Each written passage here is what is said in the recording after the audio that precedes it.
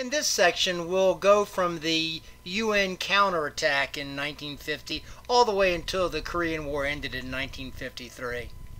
MacArthur, now commander of the UN forces, devised a devious plan, an amphibious assault at Incheon on South Korea's western coast. The tides varied greatly there, and an ill-timed invasion risked bogging down with the low tides. This, MacArthur figured, meant that the North Koreans wouldn't expect them to attack there. And so on September 15, 1950, MacArthur's UN forces landed at Incheon, cutting the North Korean supply lines and quickly driving them northward. The Incheon invasion involved almost 300 naval vessels and approximately 75,000 UN troops. The code name for the invasion was Operation Chromite. MacArthur's UN troops quickly recaptured Seoul and briefly halted at the 38th parallel, the division between southern and northern Korea, until the General Assembly of the United Nations on October 7, 1950, authorized MacArthur and the UN forces to take all the necessary steps to establish UN control throughout the entire Korean peninsula. Although the Chinese foreign minister informed the Indian ambassador in Peking that if the U.S. or UN forces crossed the 38th parallel, China would send troops to the Korean frontier to defend North Korea, few took this threat seriously. MacArthur assured Truman that there was little danger of Chinese intervention, and he promised publicly a great slaughter if Chinese armies entered the fight. He was very bellicose in his comments.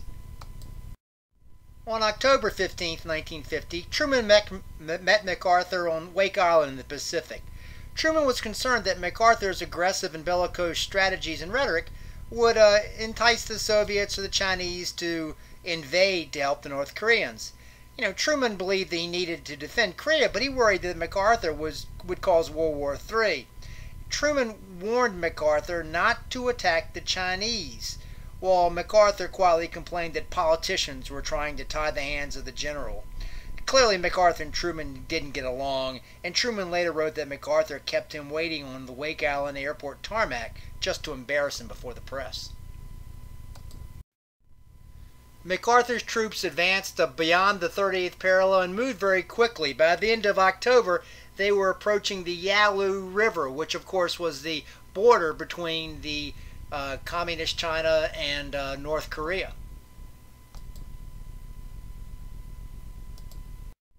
MacArthur, as he got close to the Yalu River, began to encounter some Chinese troops, advanced units that appeared to be operating in a defensive manner.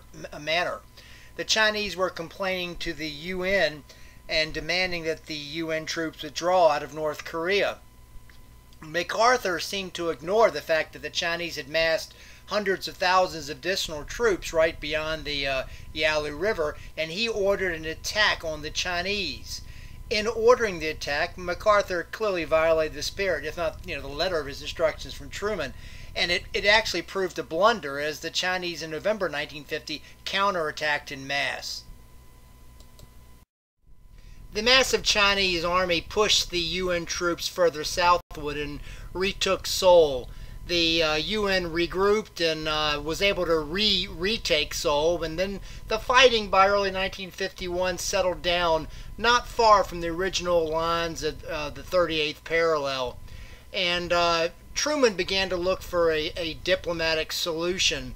MacArthur, meanwhile, was worried about all of Asia rather, going communist, and he wanted to bomb the Chinese. And Truman was worried about a third world war, and Truman was figuring that, well, we can defend South Korea, but this will be a limited war, and we don't want a World War III.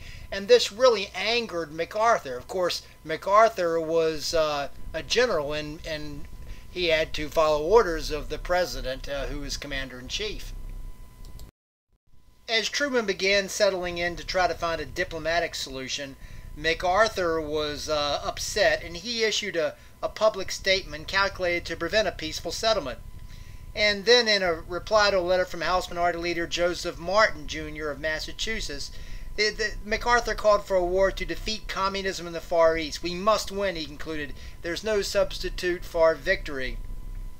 Martin read his letter to the House of Representatives on April 5th, 1951, and the Republicans picked up on it, and by April 10th, Truman and all the publicity, Truman ended up relieving MacArthur of his command in Japan and Korea. MacArthur then returned to a ticker tape parade in New York City.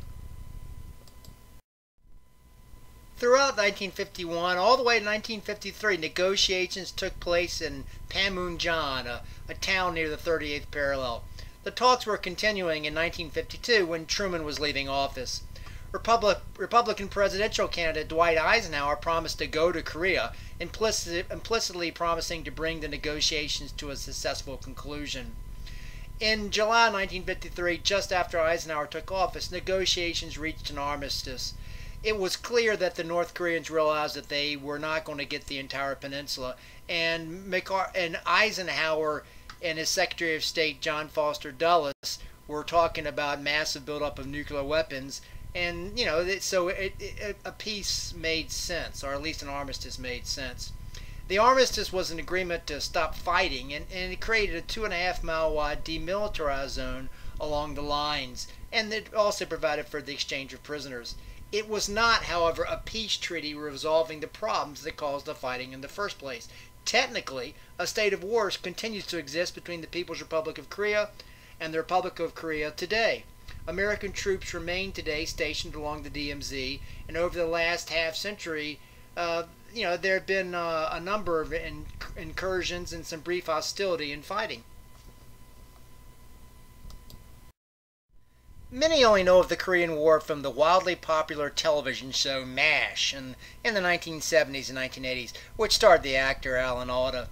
In fact, the TV series about medical personnel near their front lines, a Mobile Army Surgical Hospital, or the acronym MASH, was based on a popular movie in the early 1970s by the same name, which starred Donald Sutherland and Elliott Gould.